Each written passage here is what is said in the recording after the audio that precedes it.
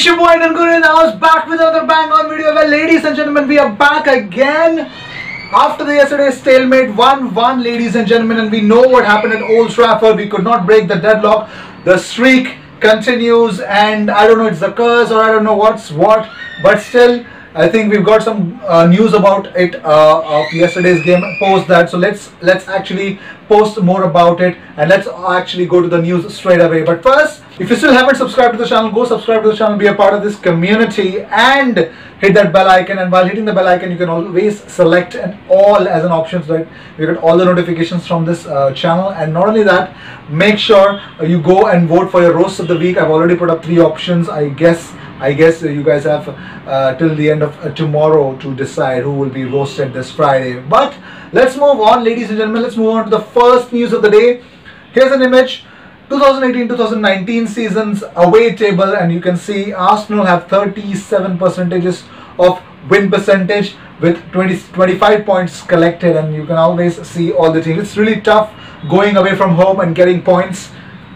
We're really struggling, and this is the reason, and this is the moment that made us not qualify for the Champions League, and we are playing Europa this season as well. So moving on, the next news of the day.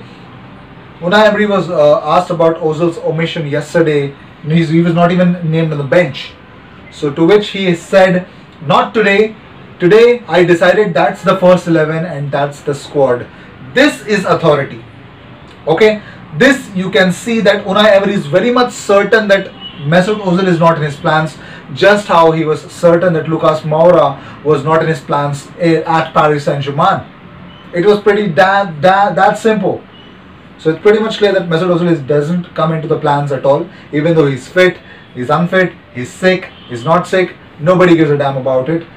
All we know is pretty simple, that he's not in the plans of Unai Emery, and it doesn't make sense for him to stay at Arsenal anymore. Moving on, the Big 6 Premier League away records, ladies and gentlemen. Arsenal have played 23 games, drawn 8, lost 15, and points only 8 collected. And if you consider yesterday's game as well, that is 24 played, 9 drawn, lost 15, and 9 points only collected from the 24 games that we played away against the Big 6. Big reason to worry. Moving on, top 50 Premier League players where value have increased, whose value have actually increased in 2019. We've got some more Arsenal players on that list. Number 4th on that list is Nicolas Pepe, ladies and gentlemen. 87.5% rise in his value. His market value right now is £67.5 million. And moving on, Matteo is 14th on that list with 12.5% rise. His current value stands at 40.5 million. Same goes for Dani Ceballos, who's 15th on the list. 12.5% rise with 40.5 million being his value. Moving on, 20th on that list is William Saliba, whose value have risen to up to 733%. Right now his value is 22 million pounds. Kieran Tierney, 100% rise. His value currently is 22.5 million pounds.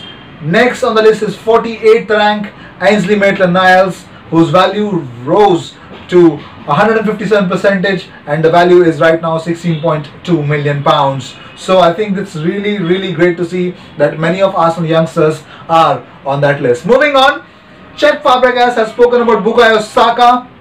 He said this: "Saka is a player, 18 years old, showing great maturity." Yes, ladies and gentlemen, Cesc Fabregas knows it well.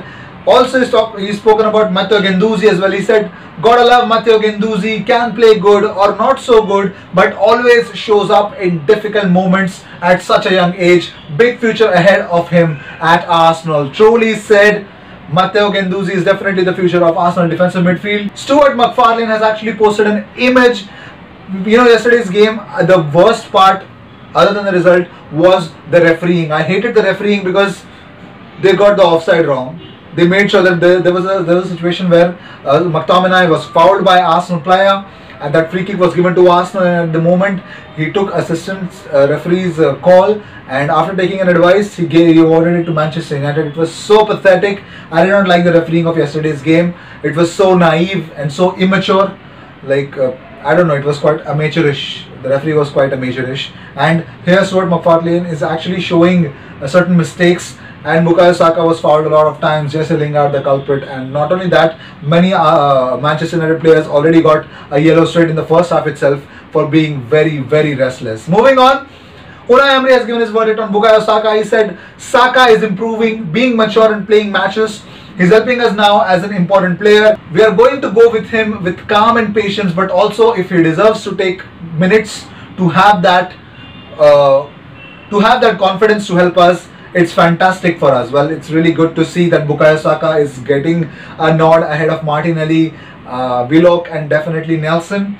But Saka, he offers something different from that left side, and I think that's not something that I would expect Mkhitaryan to do. But Saka is unbelievable.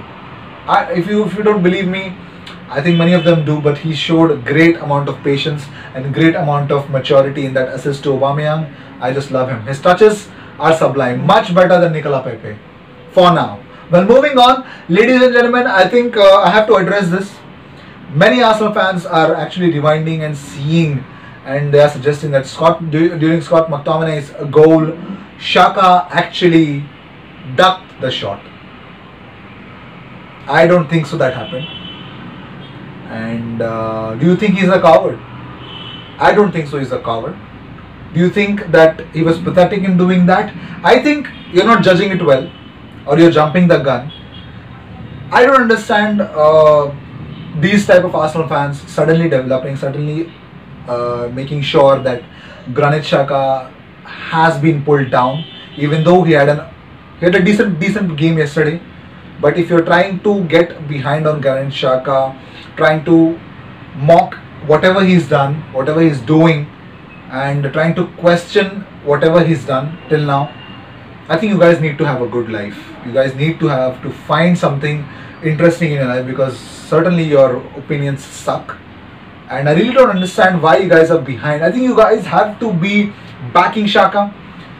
Oh, no. He is an Arsenal player currently. He plays. He's the captain of Arsenal, and you guys have to respect that. Okay, if he's making any mistake, go for it. But if you keep on, it looks like a propaganda.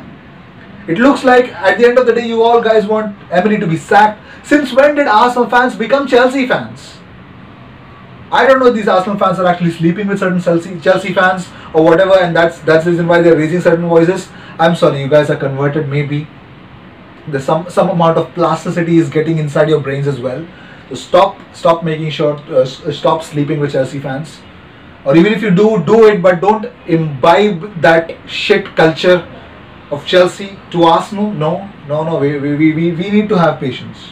Okay, we are seeking something really huge, and it requires patience. And I really don't want you guys to be toxic towards a player. Moving on. Well, ladies and gentlemen, I've addressed it. Let's actually talk about how Bukayo Saka actually spoke about the game. He said, "Hard-earned point tonight. Happy to contribute with an assist. Thank you for your support, Arsenal."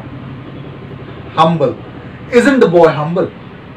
Great to see him on the pitch. Whenever he's on the pitch, I really feel that that left flank is definitely in good hands, good feet. Moving on, Aubameyang had this to say: "We came to win, but we drew. We still have work to do, and above all, positive. That's 1 point." Well, it's really great to see that Aubameyang has to post that, and you can see the image. You can see how exactly things panned out, and it's really great to see Aubameyang. I don't know if this guy would have been for 2-3 more seasons at Arsenal. There are many records that would have been tumbled. I would really love to see that, isn't it? Moving on, ladies and gentlemen, Unai Emery has actually spoken about Xhaka. He said he worked with a big commitment. Truly said, I think he performed really well yesterday, Granit Xhaka. Whatever asked from him, I think he performed that. Moving on, pierre-emerick Aubameyang. There's a stat coming for you. Pierre-Emerick Aubameyang has now either scored or assisted in every game he has featured in for Arsenal so far this season. 8 goals, 1 assist in 8 games that he's played for Arsenal across all competitions. And ladies and gentlemen, we are witnessing the best season of Aubameyang against Arsenal, and I really love him, whatever he's doing. And let's move on actually about it. Let's actually talk about what David Luiz had to say about yesterday's game. He said, "There is still a long way to go. We are trying to improve the team every week. Well, it was quite mixed feelings from all the way around. See the tweets from David Seaman. He said in one of the tweets he was saying COYG, and in next one he said, I can't remember a game between Manchester United versus Arsenal that meant so little towards the Premier League title like the one tonight. I think the whole scenario changed. I think the legends have fallen, the big wigs have fallen. Once everyone was fighting for the title, and now we talk about City and Liverpool like that. So, and no other team. Probably Tottenham have bottled their respect. So I don't want to say much about Tottenham as well. But the Premier League contenders are two, and the others are just trying to get Champions League football and trying to salvage some amount of their wage bill and a lot amount of respect in their fans' eyes. Moving on, Kieran Tierney and Scotland. Really, this is some sort of controversy that I have to address.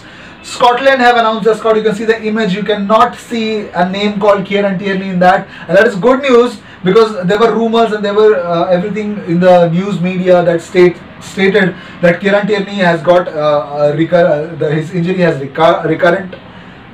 His injury has come back again to haunt him, and that's the biggest reason why he has not been selected for Scotland and he won't make it to the further games for Arsenal. But well, Kieran Tierney has been made available for Arsenal's game against Standard Liège in the Europa League competition coming this Friday, and this is really great to see that Kieran Tierney won't play for Scotland but for Arsenal, and that is the way going forwards. Yes, he's come up with a double hernia.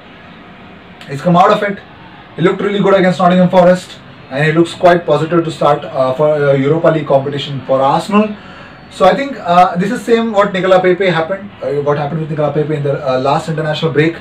Pepe did not choose to play for Ivory Coast. He wanted to work on his fitness. He wanted to work for his team integration more. Similarly, a similar stance has taken Kieran Tierney has taken. So I think yes, it is something really positive.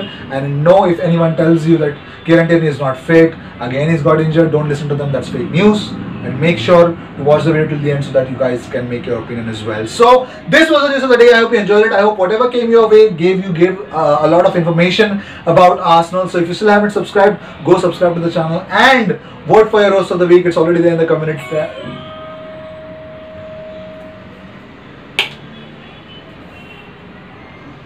It's already there in the community tab. It's already there in the community tab. Go and vote for your roast of the week. I will see you in my next video. Until then, cheers.